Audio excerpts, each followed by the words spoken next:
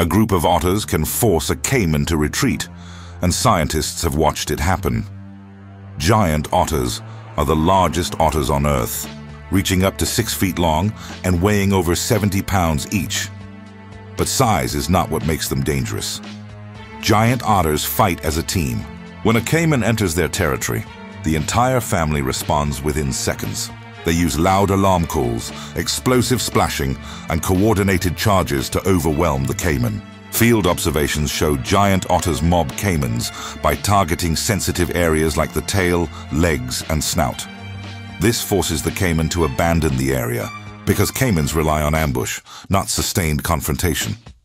Here is the knowledge bomb. Giant otters have one of the strongest bite forces relative to body size among mammals. Their jaws are built to crush armored fish and tough prey. Combine that bite with teamwork, and even a heavily armored caiman faces serious risk of injury. Now the stat that changes the story. In rivers where giant otter families establish dens, caimans are documented avoiding those zones entirely. Researchers have recorded caimans leaving prime hunting areas once otters move in. That is dominance through behavior, not brute size. Giant otters are also fast and highly agile swimmers, reaching speeds over 6 miles per hour. They attack from multiple angles, creating confusion and stress. A stressed predator that cannot line up an ambush becomes vulnerable.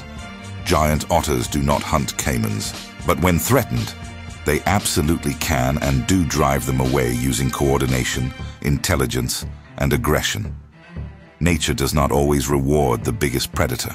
Sometimes it rewards the best teamwork. If this surprised you, hit that like button, subscribe for more wild animal facts, and remember, stay wild.